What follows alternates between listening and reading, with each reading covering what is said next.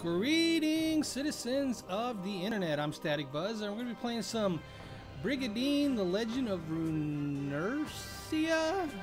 Runersia, that's kind of a different name. I've never played this series. I don't know much about this game. I saw Valko's playing it a little bit, and I like strategy, tactical strategy games, turn-based, all that good stuff. So I figured I would give it a shot. So here is my Newb playing Brigandine series starting now. Alright, let's go. Let's check out options. I don't know what we got. Language, English, audio. Turn down the music just a tad. I think we're good on the volume of the game though. I don't think we have to worry about much about that. Subtitles. Auto scroll, why not? Nah, let's go off so I can read it just in case we need to be reading it. Sometimes they go too fast. Alright.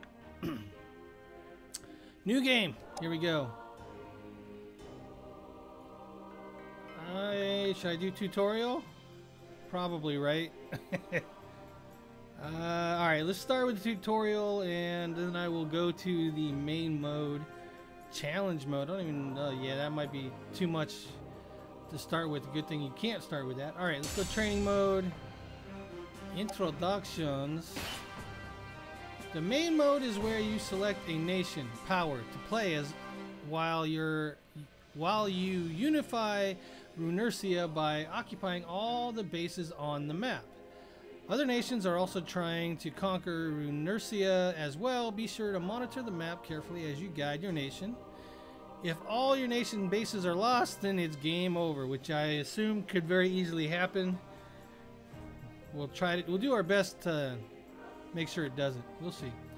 Gameplay is divided into an organization phase, where preparations are made, and attack phase, where invasions occur. One season consists of one organization phase and one attack phase. The organization phase is where you prepare for battle by summoning monsters, organizing your troops, and positioning them at a base for invasion or defense. A horse icon at the top left of the map screen will indicate you are in the organization phase. We don't get to see that right now, so see if I see it when we're doing it. During the attack phase, troops units will battle to control bases. Other enemy nations will also fight each other during this phase. Defeat an enemy nation in direct combat to occupy their base. If there are no knights in the target base, you occupy the base immediately. The sword icon at the top left of the map screen indicates you are in the attack phase. Alright, control and movement. Are you sure you want to start the control and movement? Yes. I mean, is this like a full-on tutorial? I guess it is, so this might be a bit. Oh, it's automatically going. At Tier 5, a knight will master their current class. This allows them to retain a magic in certain... Why is it going that fast on its own? Oh, because it's loading. These are just tips while it's loading. Guess that makes sense. Alright, organization phase, year 781, one season, control and movement. Welcome to the world of Brigandine, the Legend of Runersia. This tutorial will explain the controls while you play the game. Current tutorial sections and progress is indicated by the display above. Control and movement. This tutorial has a total of 13 sections. Press the A button. When actions need to be taken during the tutorial, the objective will be displayed here. Let's try it out. Press the A button. Alright. Every completed objective contributes to your tutorial progress. Keep it up! In this game, you select one of the 6 nations to play as and unify Runersia by occupying all the bases on the map. Each nation has bases within its territory. If you invade an enemy base, a battle begins on the battle map. Win this battle and your nation will occupy that base.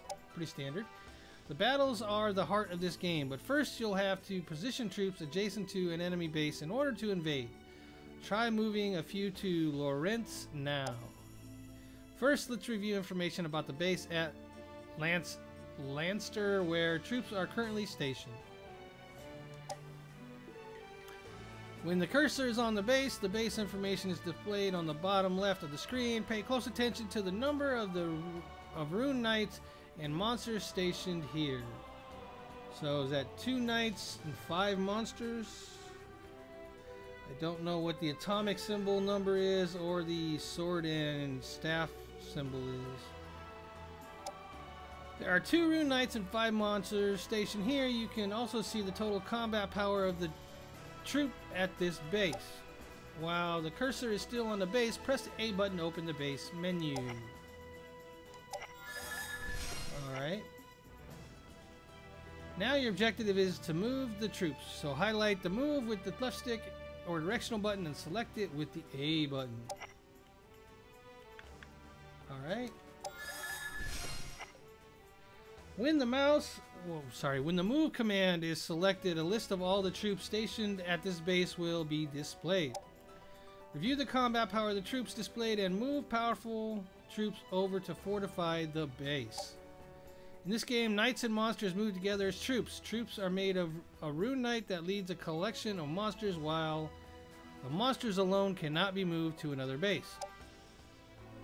This time we'll be moving Rubino, the nation's ruler, and one of his foremost knights, Sizzler. Press the L button to move all troops or select more than one troop with the R button. For now, use the R button to select Rubino and Sizzler.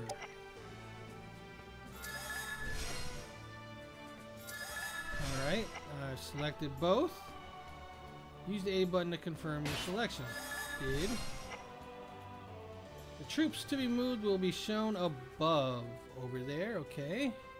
Right where my camera is, so I can't really see them, but that's alright.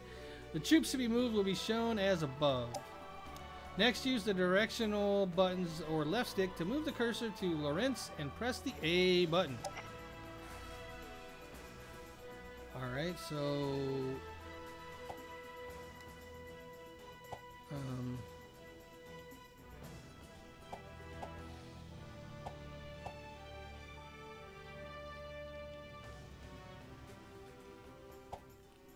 oh, it's not the right place. Where?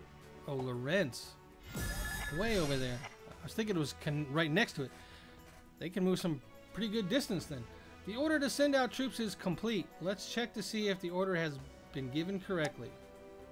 Close the base menu with the B button. Sorry, I got something in my eye right now. Something. Got a star in my eye. Just kidding. Alright. Close the base menu with the B button, then move the cursor over Lawrence again. Alright, now moving the cursor over Lawrence again. Rubino and Sizzler have not started moving yet, but when a destination is active, an arrow will point from the current location to it, with information available for you to check.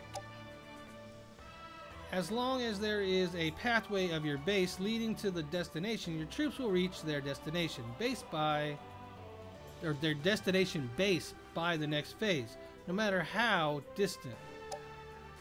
Good work. Now that you've given move orders to your troops, it's time to look at the next phase. Press the minus button to end the organizational phase and proceed to the attack phase. Always gotta look at my pro controller. Which one's the minus? Alright, are you sure you want to set commands for organization phase and enter the attack phase? Yes. Boom, boom, boom, boom, boom. Attack phase. This is the attack phase. Any move orders given in the previous phase will be carried out now. Let's see if Rubino and Sizzler's troops have arrived at Lawrence safely. If the cursor is still on Lawrence since you ordered troops to move here in the previous phase, notice Rubino and Sizzler's icons on the bottom right of the screen displayed with the base information for Lawrence. This is a lot of reading. Alright. Press the A button to open the base menu. Opening the base menu. The base menu has different options during the attack phase. Select the attack command to invade enemy bases. Note, however, that troops recently moved from another base cannot be directed to attack an enemy base immediately. Select the attack command to see this rule in effect.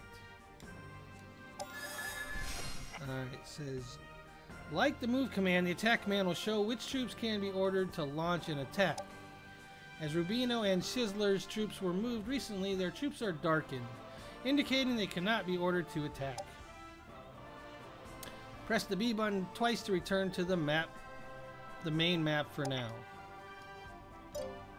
Once, twice, 3 times a map. Alright, good work completing all of the objectives in this tutorial. This tutorial focused on troop movement. The next tutorial will explain how to attack enemy bases. Controlling movement complete. Yeah, organize and invade. Yes, let's go. I need to know how to do it, so let's go. Experience points, so there's an RPG kind of feel to your characters and everything, which I like.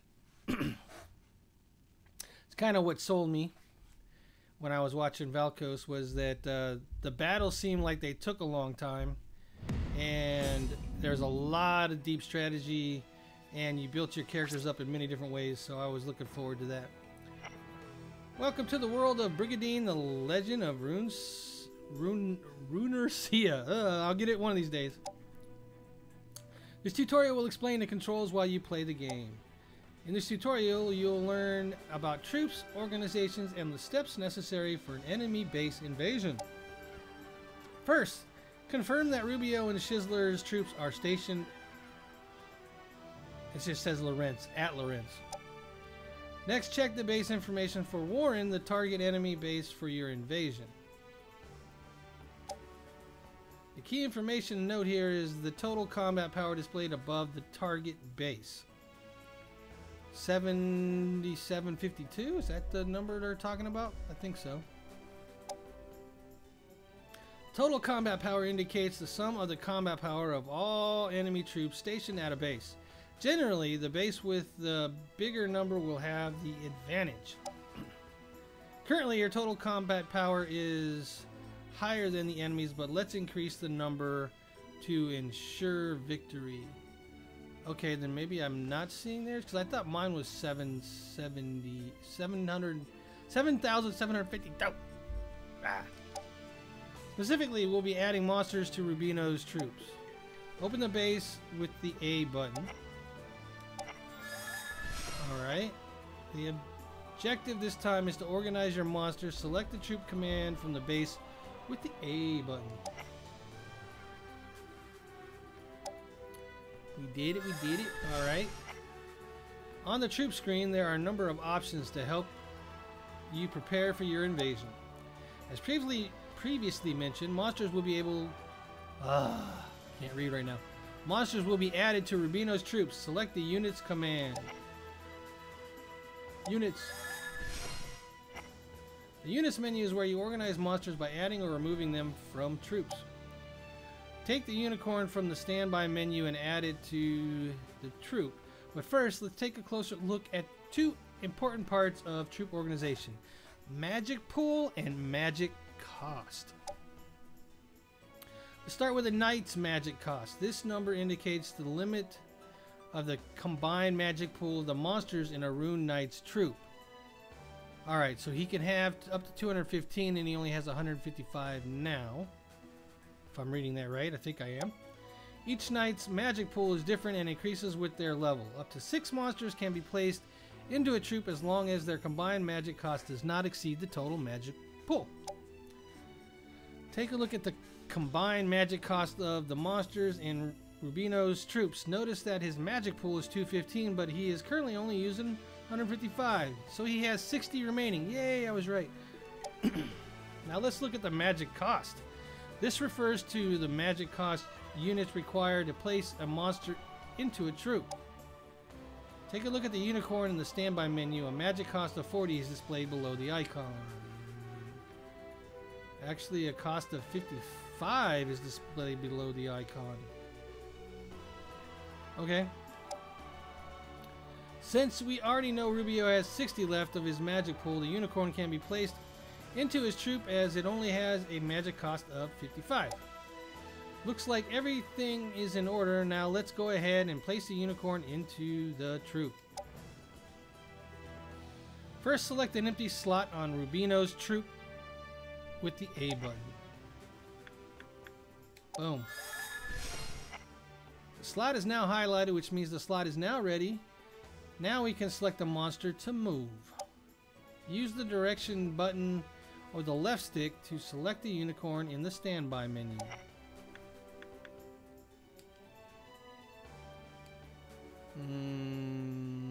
Do I have to summon him?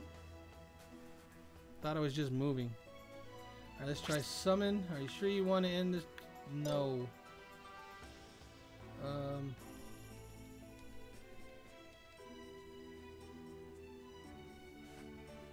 Is that not the unicorn?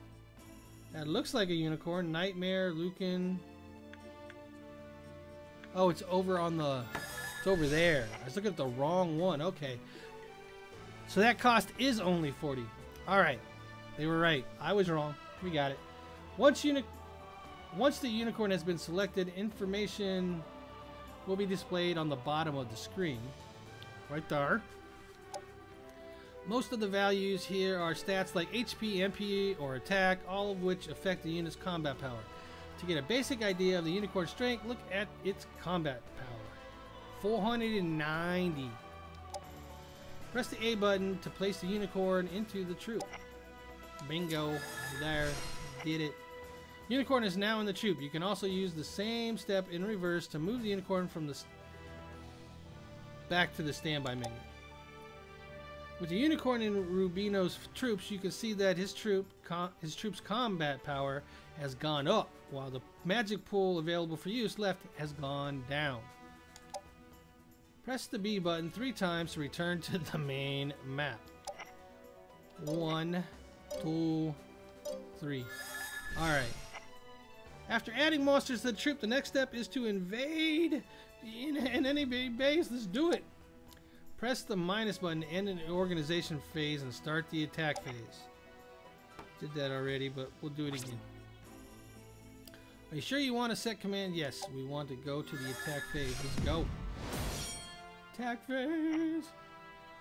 Let's give Rubino and Shizler's troops orders to attack the enemy base of Warren. I thought it was Lawrence. Oh, Warren's over there. Lawrence is ours. So all we did on the first one was move it for Lanster to Lawrence. I get it. Okay, I was thinking that for some reason that was the one we were invading, but we're invading Warren. Got it. Remember that you can only attack an enemy base that is adjacent to one of your own bases. Put the map cursor over Lawrence and press the A button to bring up the base menu. Alright, select attack from the base menu. Attack! And a window with the troops available for an invasion will appear.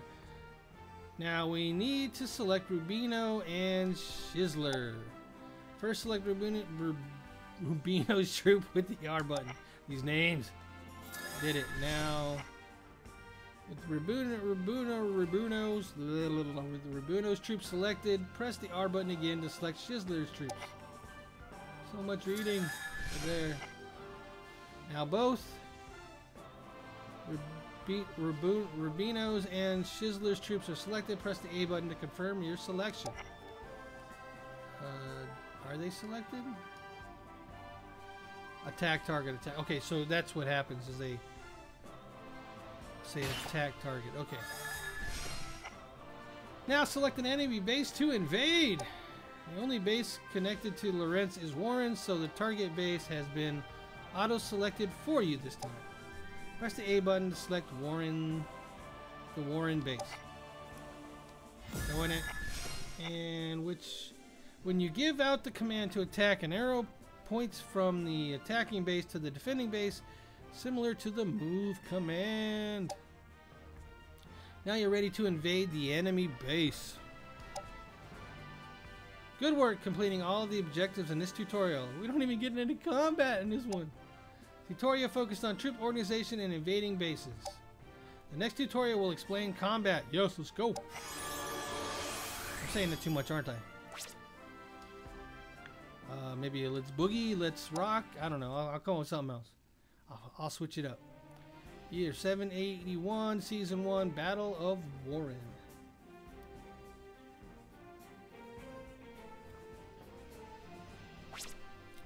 Battle Basics.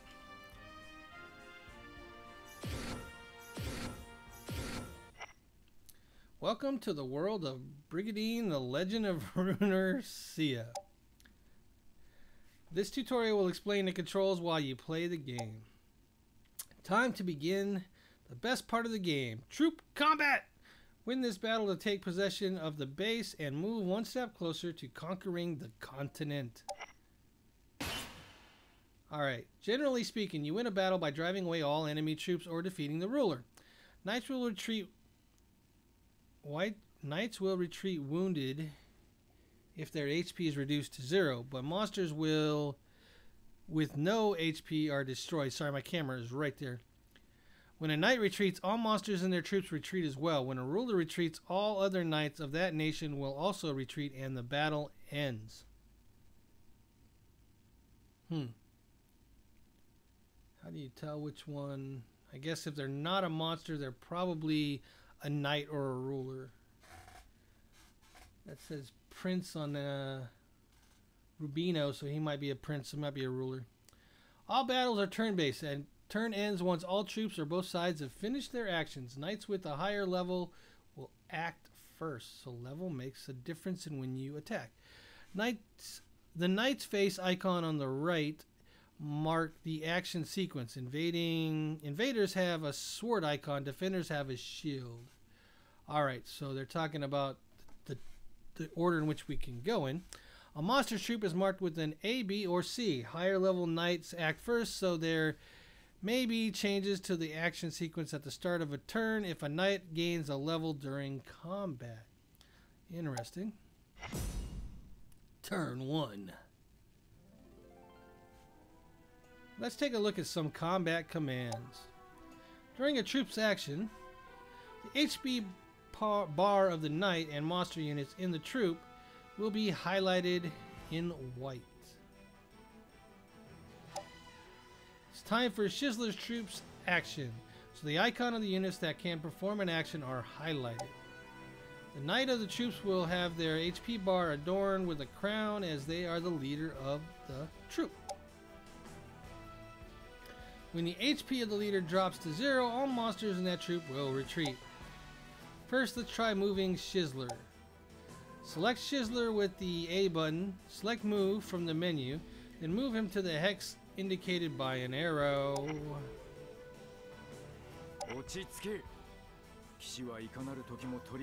Move. Simple, pretty simple. After moving, the skill and standby options are displayed so that you can select the next command. What is that? What is that thing coming out from his feet? I can't talk today. Emanating, that's the word I was thinking. Emanating from his feet. After moving, the skill and standby options are displayed so that you can select your next command. As enemy troops are still quite far away, select standby to end the unit's action. Okay. Next, move the monster in Shizzler's troop to the spaces near him and put the monsters on standby as well. Okay. Move. There we go. Standby. Okay, so you have to move. You have to say standby before you go to the next one. Move. Standby.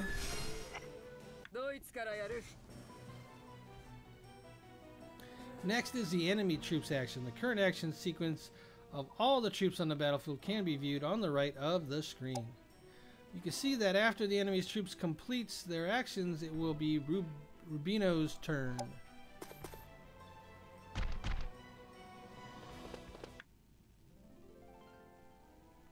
Now it's Rubino's troops action, but first here's an explanation about the role of rulers on the battlefield.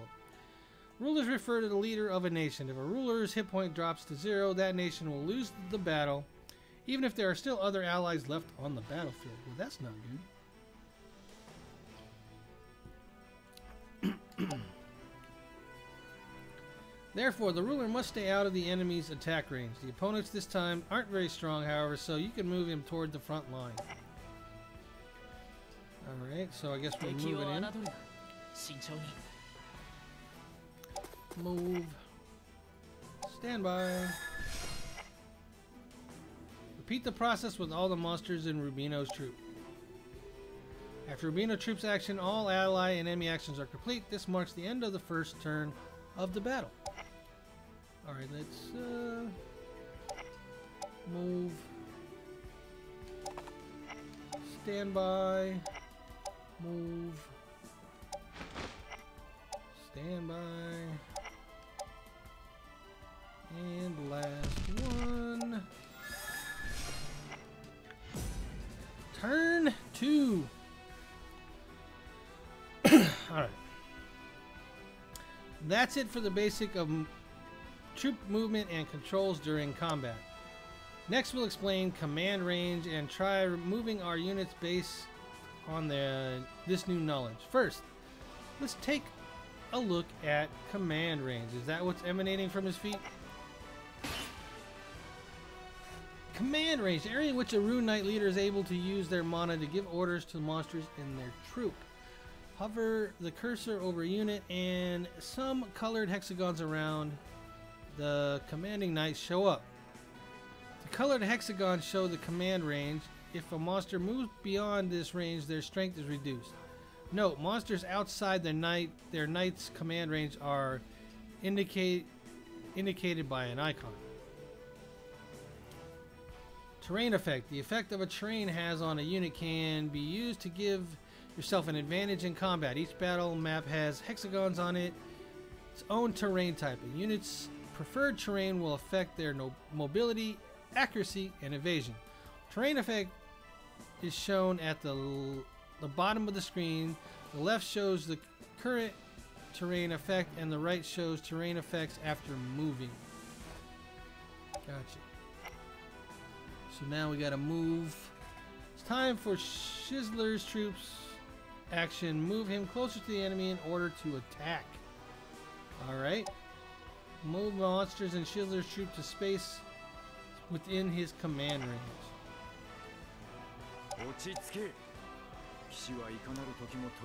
Shizzler's movement type is categorized as planes. This is the most common type of movement category among units.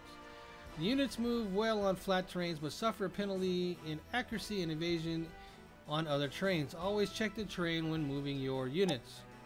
Also, though these units can walk further distances, beware of moving units too far forward as they may become surrounded by enemy.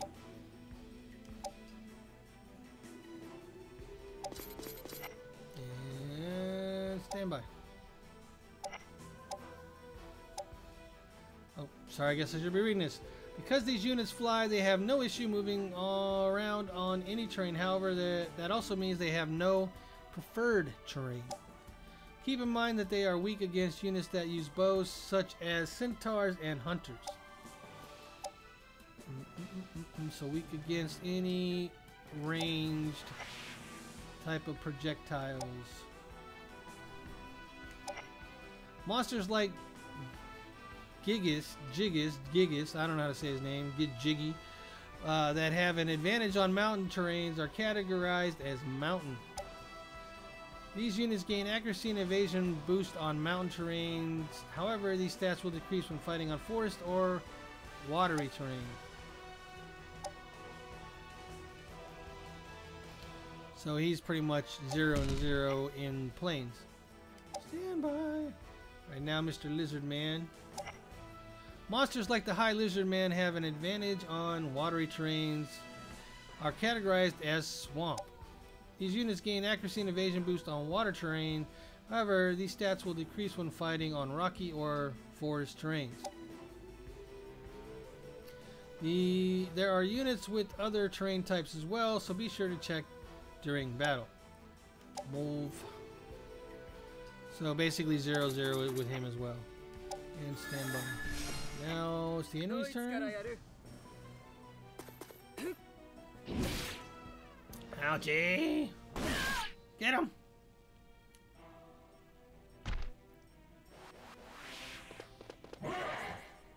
What is that red thing? Alright. Rubino's troop action. Now the battle will begin in earnest. Use an ally's troop to attack the enemy.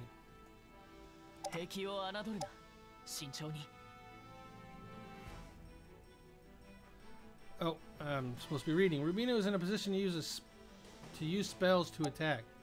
Although spells cost MP, there's no fear of being countered, and spells generally have a 100% hit rate. However, spells cannot be used after a unit has just moved. To use a spell, select Rubino and choose the Frost spell from the magic menu. Magic. Frost. I'm going for the... what is this thing? An imp. Freeze! Ariel's freeze again! Alright. Unicorn turn. The unicorn is in position to use a healing spell. Why would I want to do that? Nobody's really hurt. Healing spells consume MP to recover hit points or heal status conditions. Like spell attacks, they cannot be used after a unit has just moved. To use a spell, you select the unicorn and choose heal spell from the magic menu. Magic, heal. Who do they want me to heal? They want me to heal the dragon who has like a sliver of health missing. Well, we did it. That's the tutorial for you.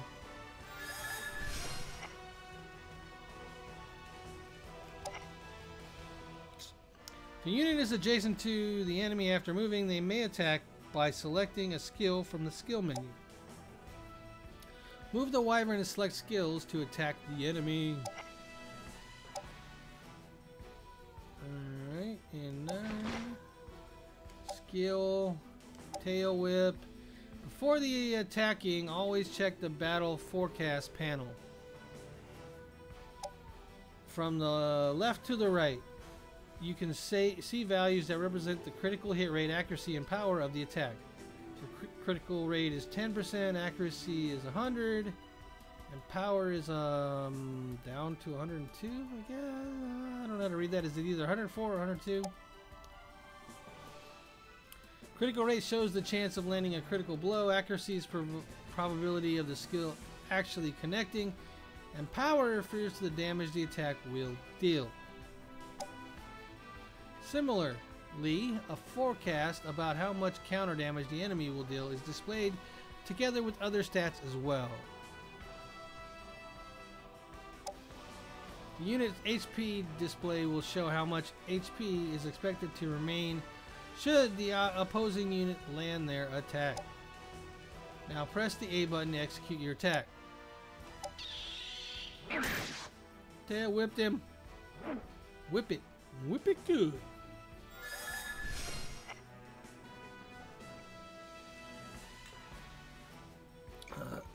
Oh, that's it? I don't get to finish the battle? I don't get to finish. Alright, good work completing all of the objectives in this tutorial. This tutorial focused on the basics of combat. Next tutorial will explain combat strategies that were not covered in this tutorial. Let's do it. Let's do it. You want to start the combat strategies? Yes, let's go. Kind of getting the gist of everything though.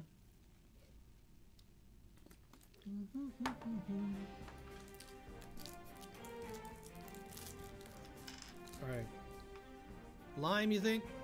I think a lime. Maybe green apple. Lime.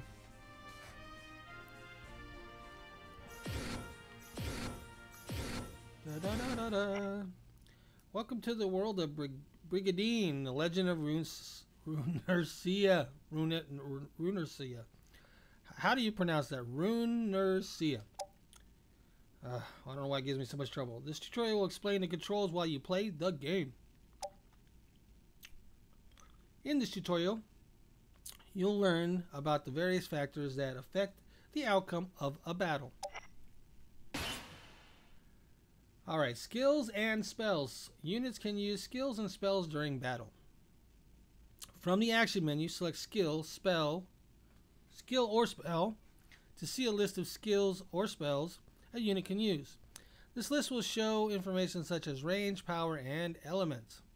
Skills or spells that cannot be used after moving are designated by a footprint icon. Okay. Alright.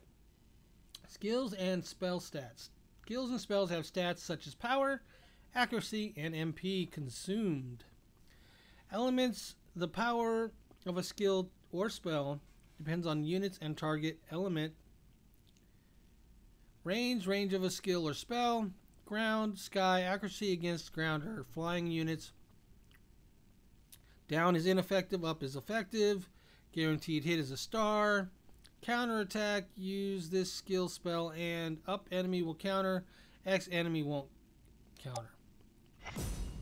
Turn 1. Oh, I gotta move again?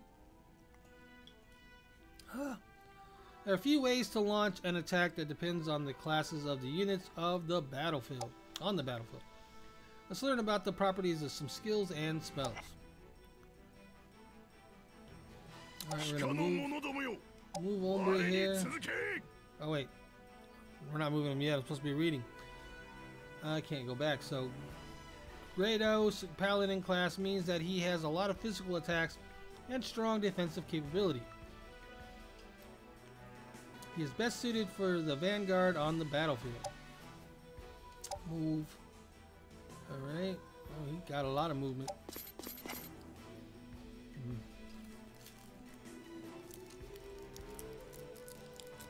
Probably shouldn't have put that in. Alright. Stand by. Selecting our unicorn move. Guess we're supposed to just move all of these since we know how to do it. They don't really care to talk about it every single time. Sure, once they want me to use a skill or spell, they'll tell me. So until then, stand by. This dude's big. What is this? Cyclops. This dude's big.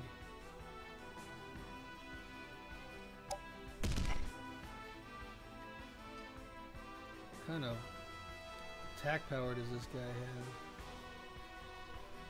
I can't see it right now.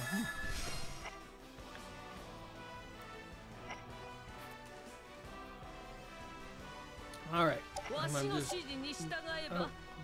Jiu is the high priestess of the Norzalio kingdom. Everyone in Runersia has heard of this grand witch. Her class is Saint, which focuses on range healing and magic attacks, making her better suited for the rear guard position.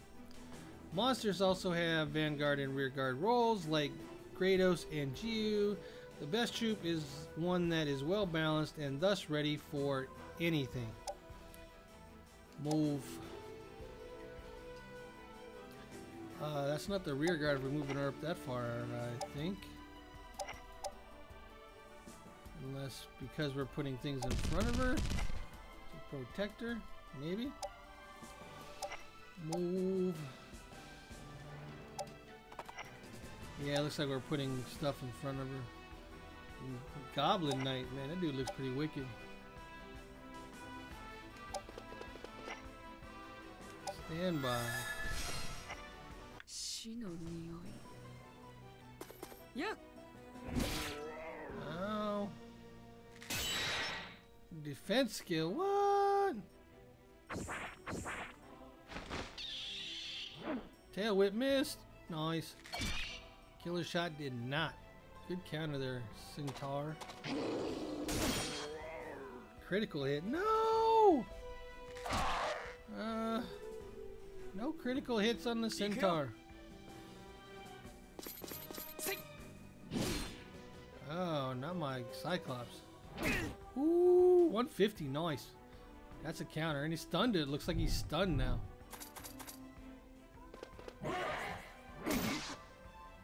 Okay. Ooh, 232. That's what you get for a hero. Alright, turn number 2. Did he just heal 24 on his own? And so did that guy? So did that guy heal up? What? Now the battle will begin in earnest. What caused them to heal up? I'm about to figure that out. Units move around as I'll get it. As units move around and gather in one place, effects like Zone of Control and Enclosure may trigger. Let's see what those effects do. Zone of Control. A unit's zone of control consists of 6 hexagons around them. This area affects the unit's mobility. You cannot move through an enemy's unit's 6 hex zone of control. This allows for various zone of control strategies such as placing units to restrict enemy movement, protecting your rear guard, or keeping units in critical condition out of harm's way. Enclosure. This effect is activated when you overlap all 6 hexagons of an enemy unit's zone of control with an ally's zone of control. When you see a chain icon on a space within your movement range, moving a unit there will activate an enclosure. Enclosed enemies are marked with a chain, and this has an effect on accuracy and critical rate. Good or bad? Alright, skills and magics can target single units or all units within a given range and have different effects such as dealing damage, healing, or boosting stats. Grados knows Iron Aura, a skill that boosts his defense. Activate it now in preparation for the upcoming battle.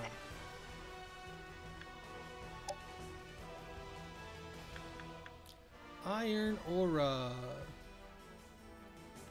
30 MP. Just cast it on himself.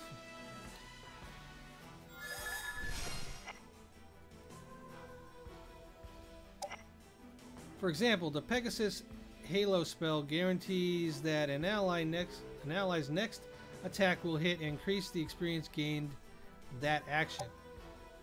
This can be great for units with low accuracy such as the Cyclops. However, the Pegasus doesn't fare well in direct combat, so place it safely out of reach in General Grados' rear guard. Which we did. Magic. Hello. I think it wanted me to do that.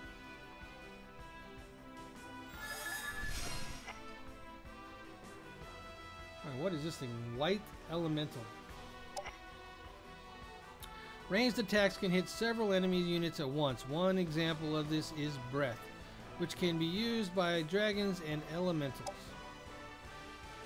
Breath-like attacks have different attributes such as attacking in a straight line or damaging everything in a 1 hex radius. They also cannot be countered, though they will deal damage to allies as well. Now move the white element, select the holy shot from its skill list, then press the A button to attack.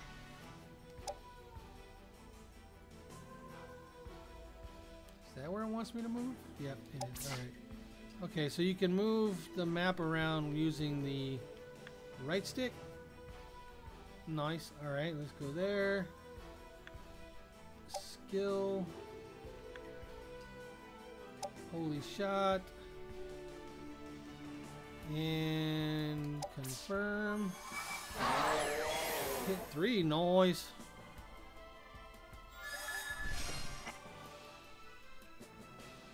Alright. And next one is Archangel. Magic is the most effective way to target multiple foes. Most magic attacks are guaranteed to hit, making them a very reliable option. Magic may target units around the caster or everything around a given point on the map. Some affect all units equally, while others, like Holy Word, will only target enemies. Next, let's use the Archangel's Holy Ward spell so that you can observe the wide range and incredible power of this spell. Alright, we're just going to go from where we're at.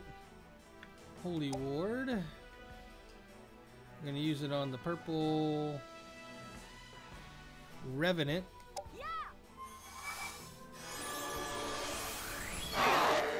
Holy moly, got all but the one in the back.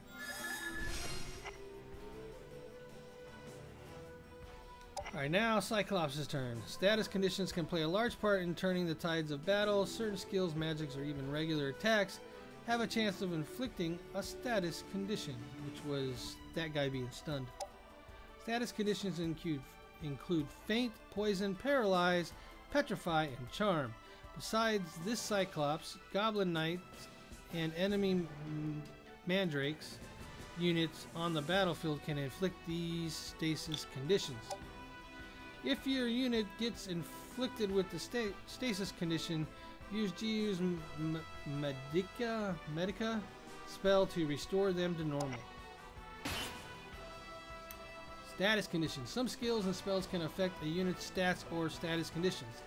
Status conditions, like Petrify and Poison, persist from the moment they are cast. Others, like Faint and Paralyze, recover after a set amount of turns. Some, like Petrify, can only be cured with the Cure spell. Stasis conditions are displayed above the HP bar in the unit information.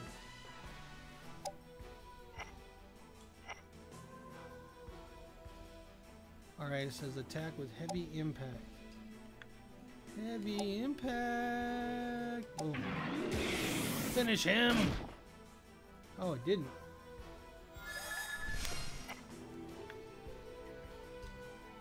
How many hit points does that guy have? Alright, now we're going to select Saint. Let's talk about healing multiple units. Gyu knows Area Heal, a spell that restores hit points of all the units within a certain range. We're going to heal the ally units that just received damage while fighting the enemy. Magic. Is it Area Cure I'm supposed to pick?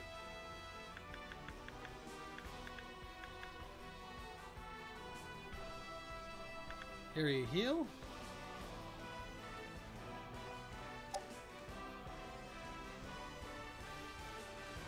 Okay.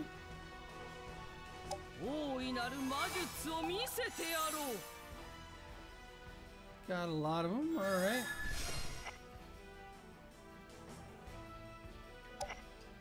Let's try the Holy Dragon's range attack. Keep in mind, however, that this Dragon's Breath skill and spell can't be used right after a unit is moved. Now use the directional button to choose an area without allies, then attack with the A button.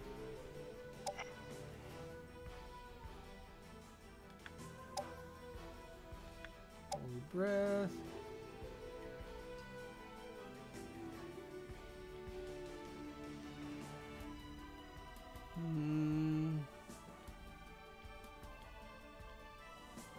That looks like the only option.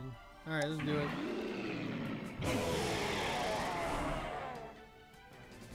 One goes down, nice.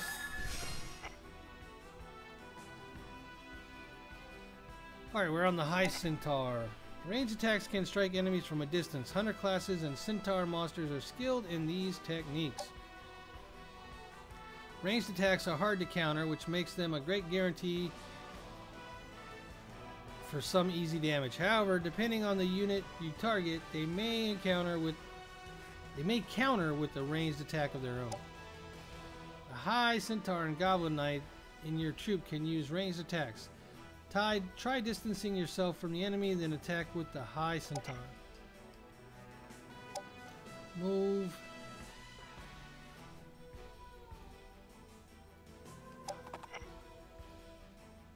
Alright, skill, killer shot. Wants me to finish this guy off. I'm down for that. Oh, it did. Okay, I thought it didn't finish him off. I was like, what's he got, like 1 hit point left? 1 hit point? Alright, so now... Next, let's try out the Goblin Knight's ranged attack. This skill also has a chance of inflicting paralysis on top of dealing damage. Skill can't be used right after the unit has moved, so select Despair Wave from the unit's skill list before moving.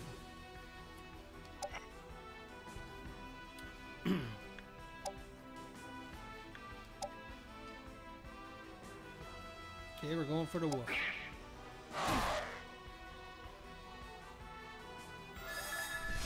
Can he move after? Nope, I guess he can't. Yeah. Enemy's turn. Counter for your face.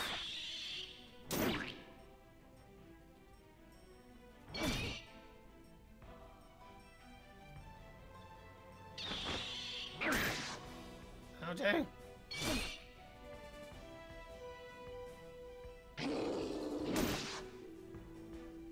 Come on, right? Yeah, retaliate. Retaliate.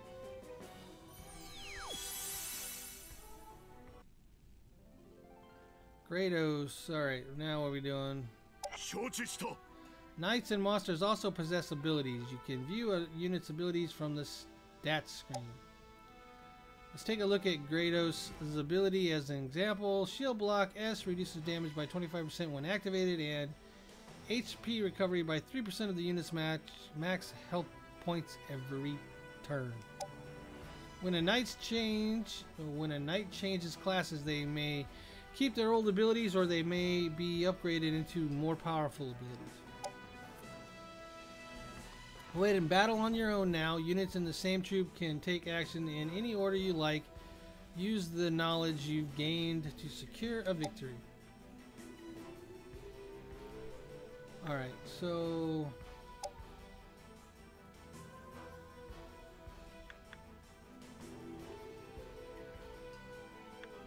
Alright, he does... Let's go ahead and try that judgment.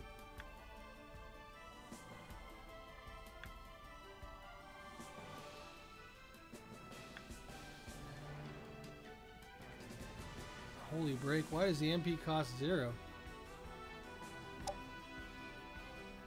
Yeah. That was weird. Why was the MP cost 0?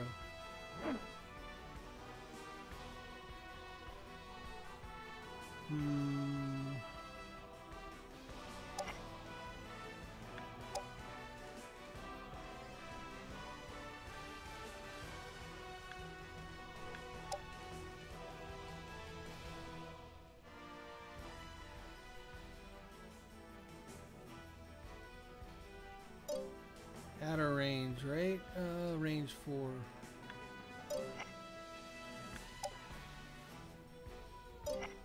Alright, let's heal up our Goblin Knight. There we go. Whose turn is it next? This guy. Oh, he can't move over there.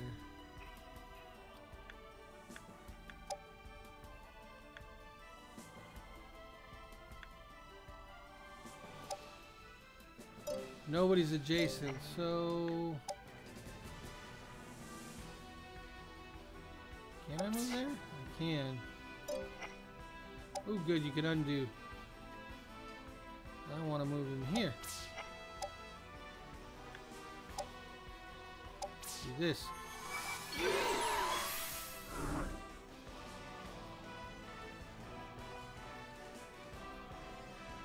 Alright,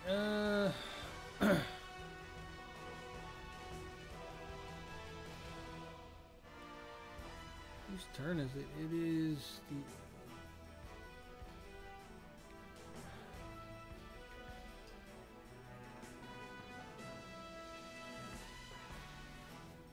Oh, it's the Archangel's turn.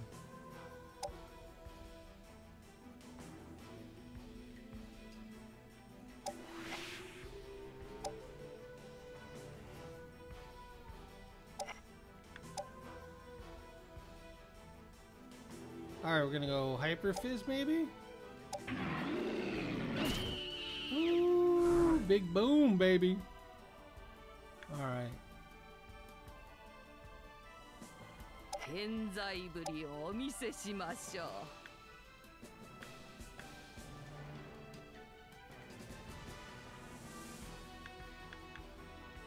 Looking to see what she has here. Do we need to heal? We do not. So we can...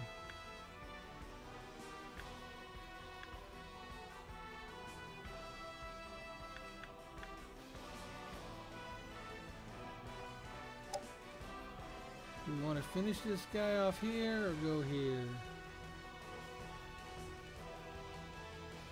Let's go ahead and finish this guy off. Always good to get rid of an enemy when you can. Alright. What is his skills?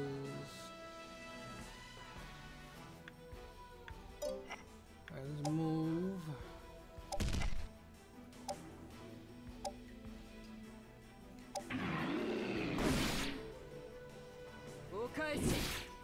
No. Alright, who next is the centaur? So let's go ahead and move the centaur behind the dragon.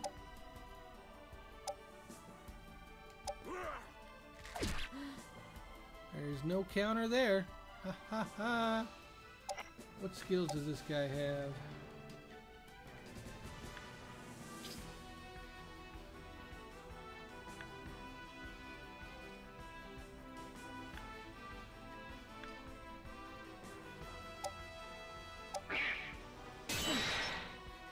Oh, defensive skill, not good.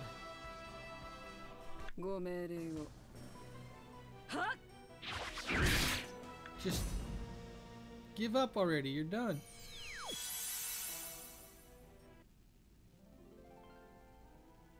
Alright, what do we got here? We got Holy Slash, Iron Aura.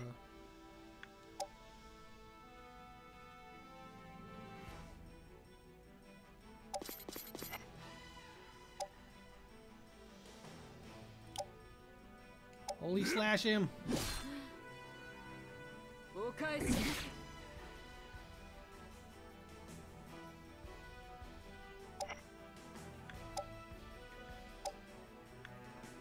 he out of mana?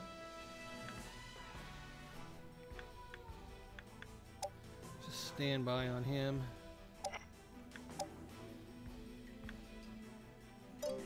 Yeah.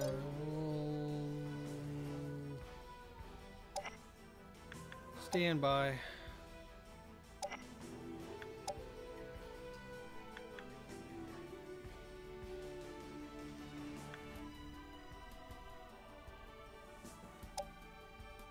Oh, I gotta move first because, well, I can't. Yeah. He's not gonna make it past this round, I don't think.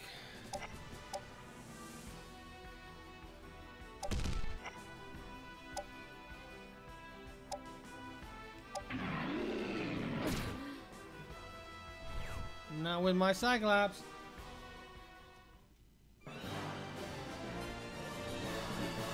There we go. That is combat strategies.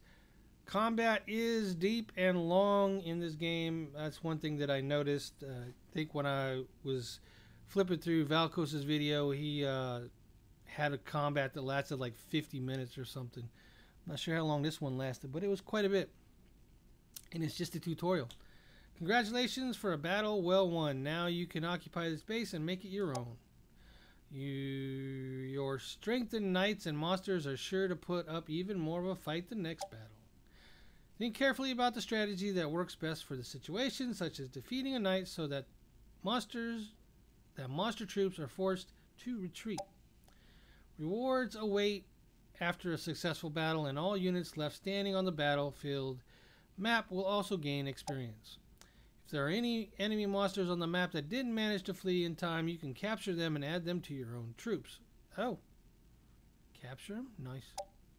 Good work completing all of the objectives in this tutorial. This tutorial focused on combat strategies.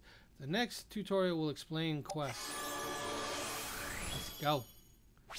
Let's rock and roll and rock and roll. We need to know how quests work. so we can level up our guys without having them risk combat. I hope, anyways. Hope that's what it does.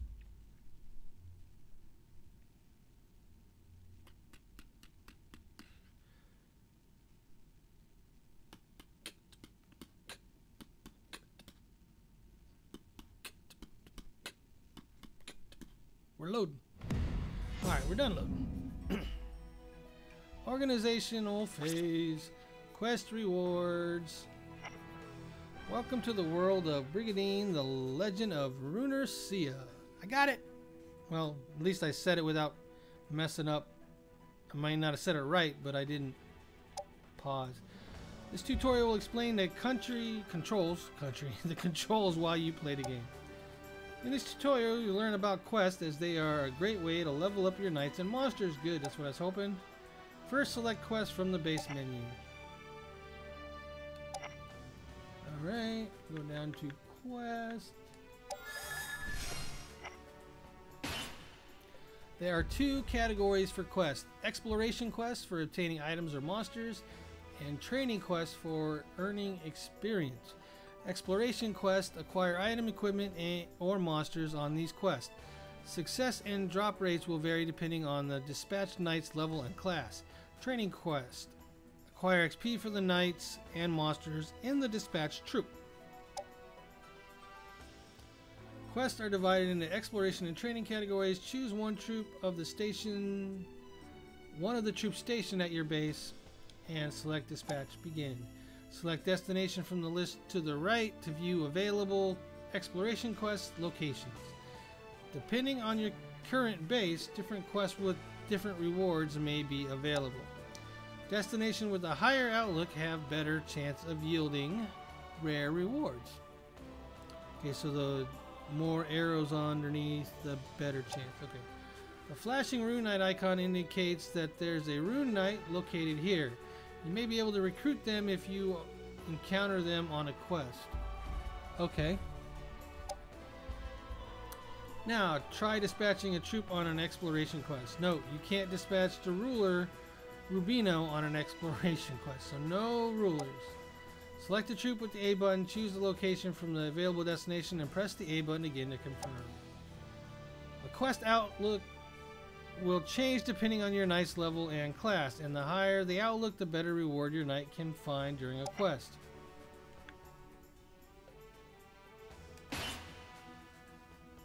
Okay, they want me to select the top one. It's got 3 arrows on the outlook. Let's go.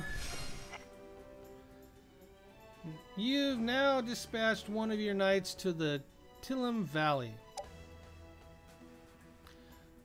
Brendan has good compatibility with the Delzin Plains. Try dispatching him there.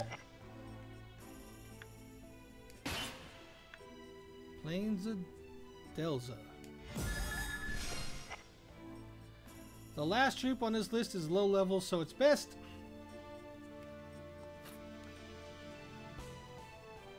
A lot of reading in this one.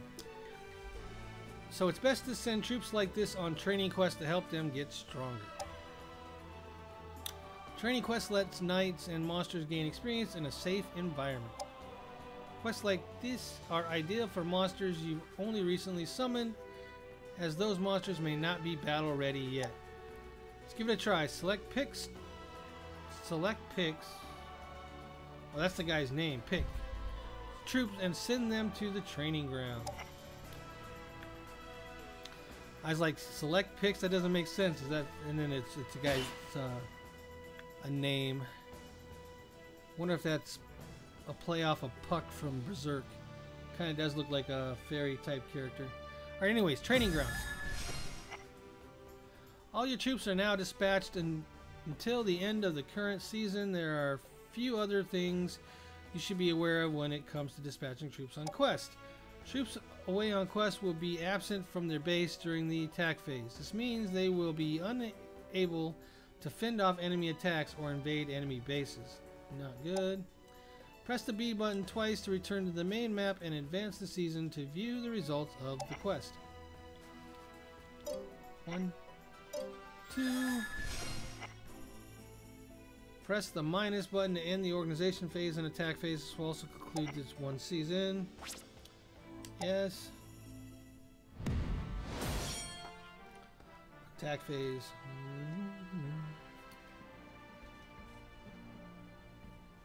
Advance the season. Yes. Quest results. Holy Thunderbolt.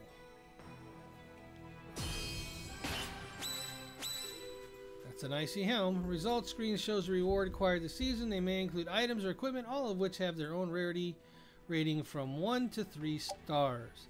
Monsters may also be recruited to join your forces at the end of a quest. Training quest will display experience gained, XP instead of items, and rune knights or monsters that give the necessary experience will immediately level up.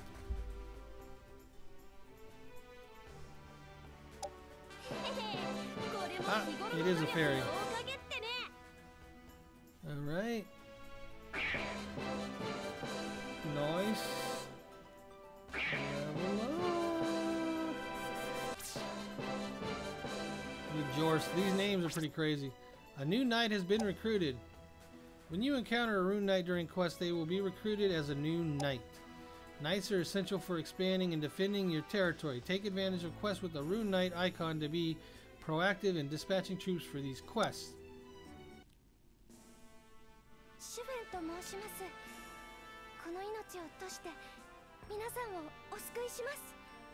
My name is Shu Fen. I will gladly risk my life to save everyone else. Sounds like a healer to me. Good work completing all of the objectives in this tutorial. Tutorial focused on quests. Next tutorial will cover the change the class of your knights and monsters. How many tutorials are there? That's right, we'll do them all. Just get them out the way. That way we know how to play. Class change. Let's go. Let's rock and or roll. Let's keep it under the control. Let's go. Unit level. When a unit levels up, their ability become more powerful. More power. It's all about that power. The more units you hit with an area effect skill or spell, the more something or other. I see it. Tips for class changes. Welcome to the world of Brigandine, the legend of Runersia. This tutorial will explain the controls while you play the game. This tutorial will cover how to change a unit's class. First, select the class from the menu. Alright, we're going down to class. Each unit has a class, their job, or species. Gain experience through battles or quests to raise a unit's level. If the unit is a knight, the proficiency tier will also increase. Units can change classes after fulfilling conditions such as reaching a certain level or proficiency tier, raising certain stats, or obtaining a specific item.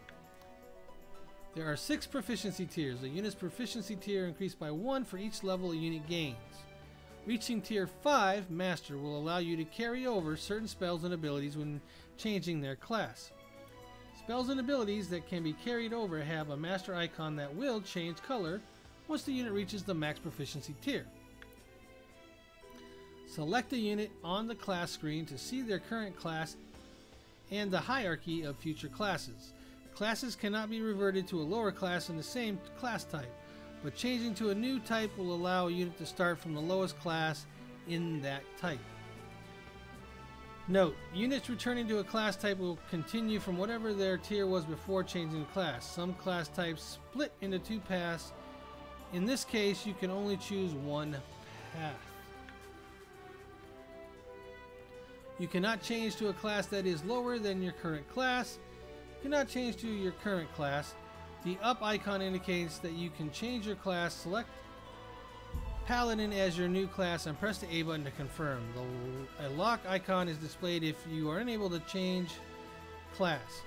With the conditions you still need to meet grayed out, in this case, your proficiency is insufficient.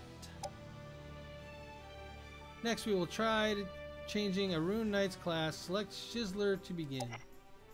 Alright, Shizzler. Sounds like some kind of weird candy. Twizzlers, Shizzlers, you know. When a knight upgrades to a new class, they can carry over their current proficiency. Changing to a different class type may require that certain conditions be met first. Some classes have different progression paths for male and female units. Let's take a look at how to change to a different class type. Select mage type from the list above. I don't want it to be a mage though. You can compare different classes' stats before making a change.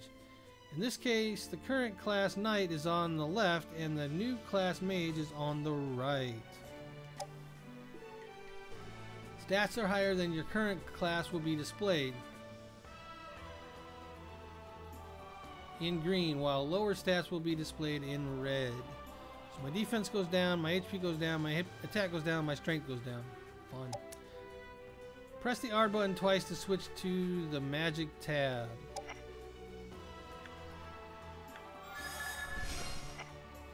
This screen shows the different magic techniques each class can learn. Note the heal skill in blue has the master icon next to it. Skills like this, which have reached their maximum proficiency, can be carried over to the new class type. Skills that haven't been mastered yet will be grayed out to show they cannot be carried over.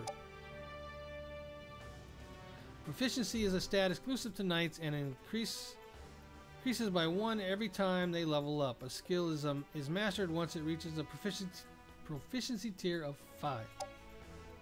Master abilities and magic can be carried over to a new class when changing classes. Use this to your advantage to make your knight more powerful than ever.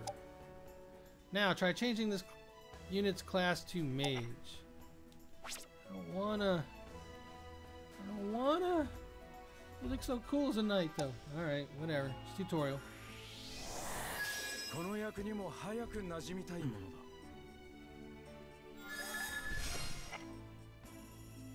The unit's class has now changed. Switching to a new class type is a great way to acquire new skills to make your troops more versatile. Be aware that once you have upgraded to a new class, you cannot return to a lower rank version of that same class. Monsters can also change their class. Press the B button twice to return to the troop screen. Troop screen. Alright. Monsters capable of changing class will have up displayed on their icon. Most monsters will gain access to a new class after reaching a certain level. Others may require specific items to unlock their new classes. Let's take a look at how to change a monster unit's class. Select the imp to begin.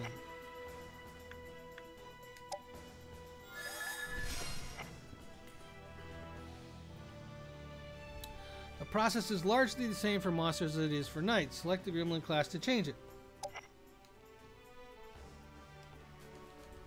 Oh, that wasn't on it. Select gremlin class.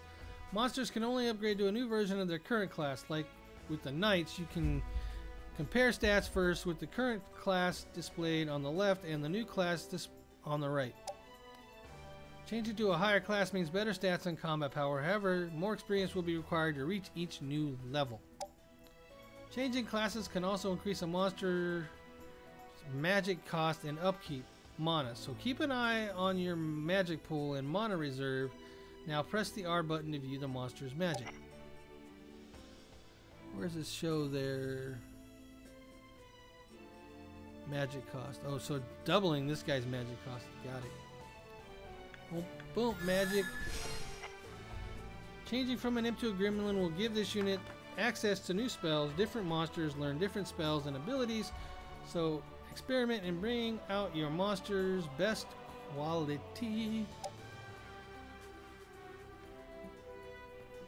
React is one of the gremlin's best skills. It can give a unit 2 actions in the same turn. Nice. Now try changing this monster's class. You cannot revert to a lower class in this. Changing, rearranging. He's pink now. He's pink now. Good work completing all the objectives in this tutorial. Changing unit's class is a great and exciting way to see the results of your troops' training and hard work throughout many battles. This concludes the final tutorial. All the tutorials can be replayed at any time. Feel free to go through them again if you need a refresher on this information.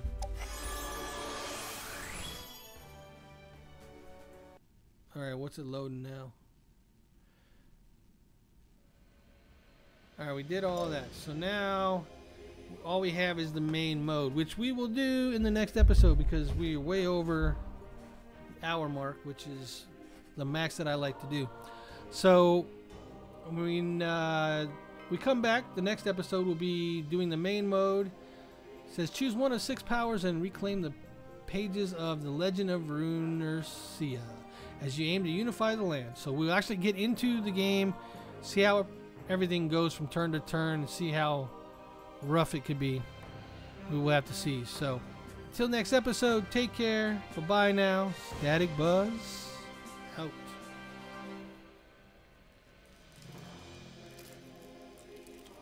This is gonna be fun. I'm gonna enjoy this. Boop, boop, boop.